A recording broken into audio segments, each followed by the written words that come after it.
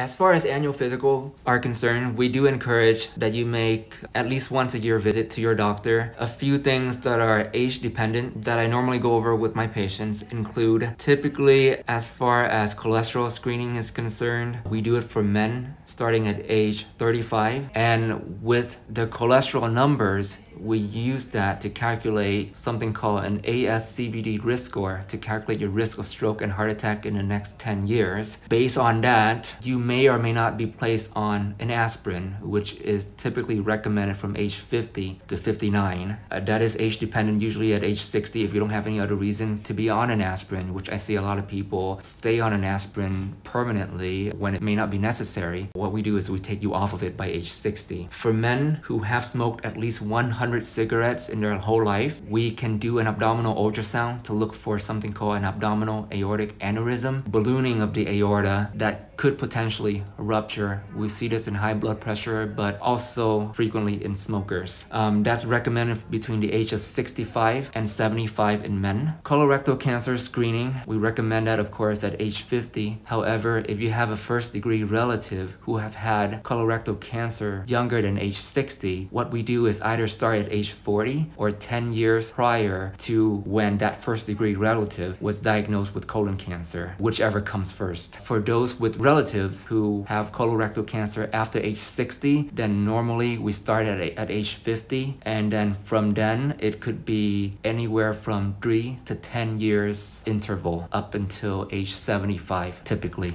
Lung cancer screening, a lot of people don't pay attention to this, but if you are a smoker between the age of 55 and 80 who have smoked what we call at least a 30-pack year, meaning about 1 pack per day for 30 years or 2 pack per day, say for 15 years, they're both pretty much equivalent in our book, then you do qualify for a low-dose chest CT in order to look for lung cancer. Diabetic screening is a simple blood test, fasting, and we reserve that for both men and women between the age of 40 and 70. And typically, if you are overweight, then it's every 3 years going forward. We have more concern than it could be every 1 year, just to keep a closer eye on your health. HIV screening is another test that most people don't think about. It is one of the grade A recommendation according to the guidelines that all primary care physicians go by, the USPSTF. It is recommended that men between the age of 15 and 65 should get screened for HIV at least once. Really doesn't matter what your sexual history is. It is something that could potentially be treatable. The same goes for hepatitis C, but this is reserved more so for anybody born between the year of 1945 and 1965, then you may qualify for a hepatitis C screen. Again, this is one of the mainstay screening techniques that we utilize that is oftentimes not talked about unless you see your primary care provider. Pertaining to prostate cancer screening, that's kind of a controversial issue